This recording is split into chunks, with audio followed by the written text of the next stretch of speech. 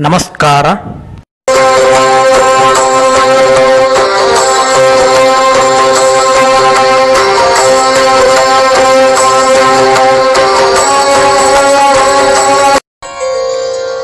ಸಗರನಾಡಿನ ಸುರಪುರ ಸಂಸ್ಥಾನದ ಆರಾಧ್ಯ ದೇವರು ಶ್ರೀ ವೇಣುಗೋಪಾಲ ಸ್ವಾಮಿಯ ಹಾಲೋಕಳಿ ಜಾತ್ರಾ ಮಹೋತ್ಸವವು ದಿನಾಂಕ 13 ಸೆಪ್ಟೆಂಬರ್ 2017ರಿಂದ 15 ಸೆಪ್ಟೆಂಬರ್ 2017ರವರೆಗೆ ನಡೆಯುತ್ತದೆ.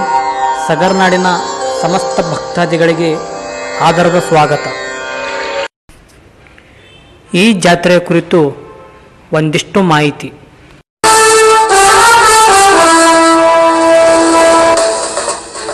ಸುವರ್ಣ ಭಾರತದ ಇತಿಹಾಸದಲ್ಲಿ ಶೌರ್ಯತನಕ್ಕೆ ಹೆಸರಾದ ಯಾದಗಿರಿ ಜಿಲ್ಲೆಯ ಸುರಪುರ ಸಂಸ್ಥಾನ ಅಗ್ರಮಾನ್ಯ ಸ್ಥಾನ ಪಡೆದಿದೆ.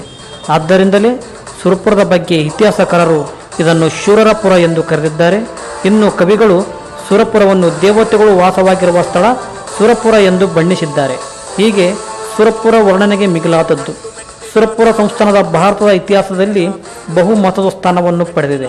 ಸ್ವಾತಂತ್ರ್ಯ ಸಂಗ್ರಾಮದ ಪ್ರಥಮ ಚಳವಳಿ ಸಿಪಾಯಿ ದಂಗೆ ನಡೆದಾಗ ಸುರಪುರ ಸಂಸ್ಥಾನದ ರಾಜ ನಾಲ್ವಡಿ ವೆಂಕಟಪ್ಪ ನಾಯಕರು ಮುಂಚೂಣಿಯಲ್ಲಿದ್ದು ಹೋರಾಟ ನಡೆಸಿರುವುದು ಇತಿಹಾಸದ ದಾಖಲೆಗಳಿಂದ ತಿಳಿದು ಬರುತ್ತದೆ.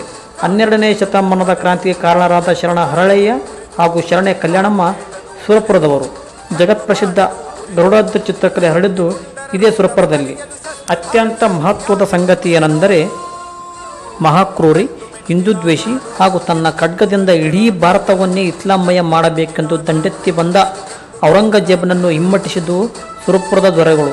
ಒಂದು ವೇಳೆ ಸುರಪುರದ ರಾಜ ಪಿಡ್ಡ ನಾಯಕರು ಯುದ್ಧದಲ್ಲಿ ಹಿಮ್ಮೆಟ್ಟಿಸದಿದ್ದರೆ ದಕ್ಷಿಣ ಭಾರತದ ಶ್ರೇಷ್ಠ ಹಿಂದೂ ಪರಂಪರೆಯ ಮಂದಿರಗಳ ಶಿಲ್ಪ ವೈಭವ ಸಂಪೂರ್ಣವಾಗಿ ನಾಶವಾಗಿ ಹೋಗುತ್ತಿತ್ತು.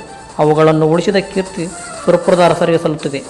ಇಡೀ ಸಗರನಾಡಿಗೆ ಬೆಳಕು ನೀಡಿದ ಸುರಪುರ ಸಂಸ್ಥಾನದಲ್ಲಿ ಸುಮಾರು 350ರಿಂದ 400 ವರ್ಷಗಳ ಧಾರ್ಮಿಕ, ಸಾಂಸ್ಕೃತಿಕ, ಸಾಮಾಜಿಕ ಪರಂಪರೆಯ ಇತಿಹಾಸ ಹೊಂದಿದೆ.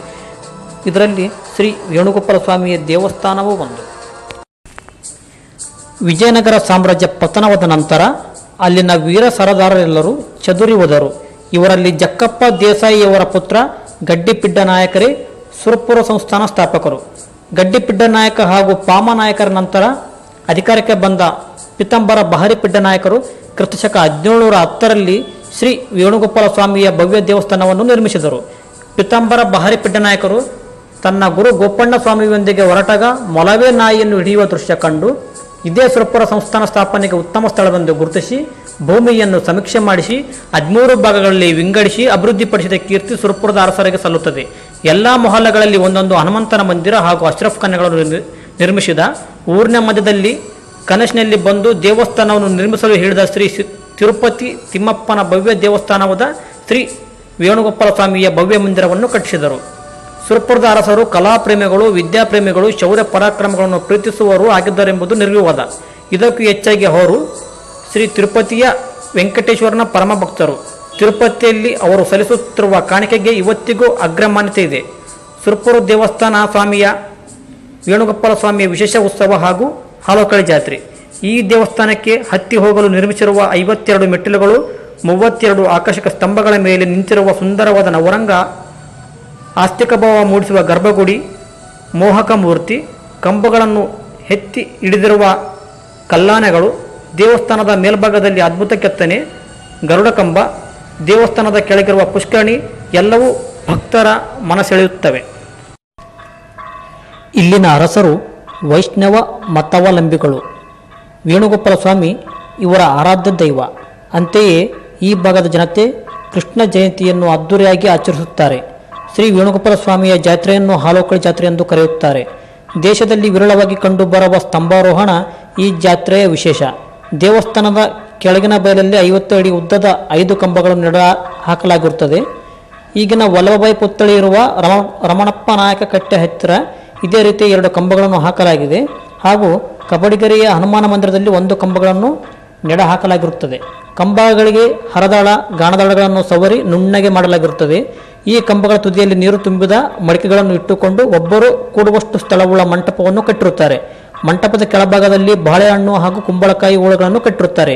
ಇಲ್ಲಿ ನಡೆಯುವ ರೋಚಕ ವಿಷಯವೇನೆಂದರೆ, ನಿರ್ದಿಷ್ಟಪಡಿಸಿದ ಜನರು ಈ ಕಂಬಗಳನ್ನೇರಿ ಮಂಟಪಕ್ಕೆ ಇಳಿಬಿಟ್ಟ ಹಣ್ಣುಗಳ ಹೋಳುಗಳನ್ನು ಅರಿಯುವುದು. ಕಂಬಗಳನ್ನು ಹತ್ತುವ ಜನರಿಗೆ ಕೆಳಗಿನ ಜನರು ಅಂದರೆ ಮೈಮೂರುಗಳು ಪಿಚಗಾರಿಯಿಂದ ನೀರನ್ನು ಚಿಮಿಸುತ್ತಾರೆ. ಮಂಟಪದಲ್ಲಿ ಕುಳಿತ ವ್ಯಕ್ತಿ ಮೇಲಿಂದ ನೀರು ಹಾಕುತ್ತಾನೆ. ಇದರಿಂದ ಕಂಬಗಳನ್ನು ಹತ್ತುವ ಮೈಮೂರುಗಳು ಜಾರಿ ಜಾರಿ ಕೆಳಗೆ ಬೀಳುತ್ತಾರೆ.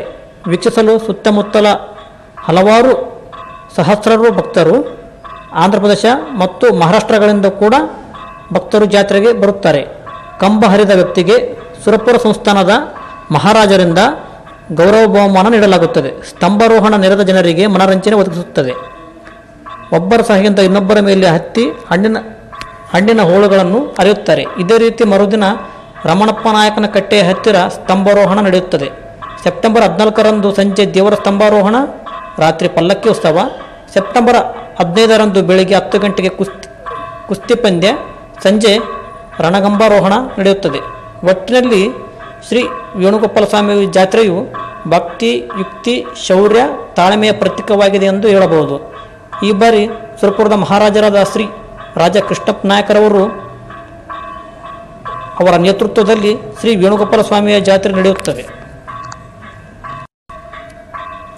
ಭಾಗವಹಿಸುವ ಭಕ್ತರಿಗೆ ಶ್ರೀ ವೇಣುಗೋಪಾಲ ಸ್ವಾಮಿ ಶುಭ ಹಾರೈಸಲಿ ಎಂದು ಬೇಡುವ.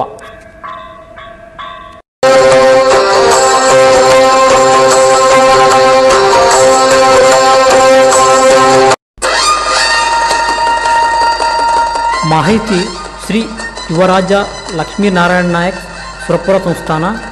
ಸಹಾಯ ಶ್ರೀಕಾಂತ್ ನಾಯಕ್, ಸುರಪುರ. ನಿರೂಪಣೆ ನಿಂಗಣ್ಣ, ಕುಂಬಾರ್, ತಿಮ್ಮಾಪುರ್. ನಮಸ್ಕಾರ.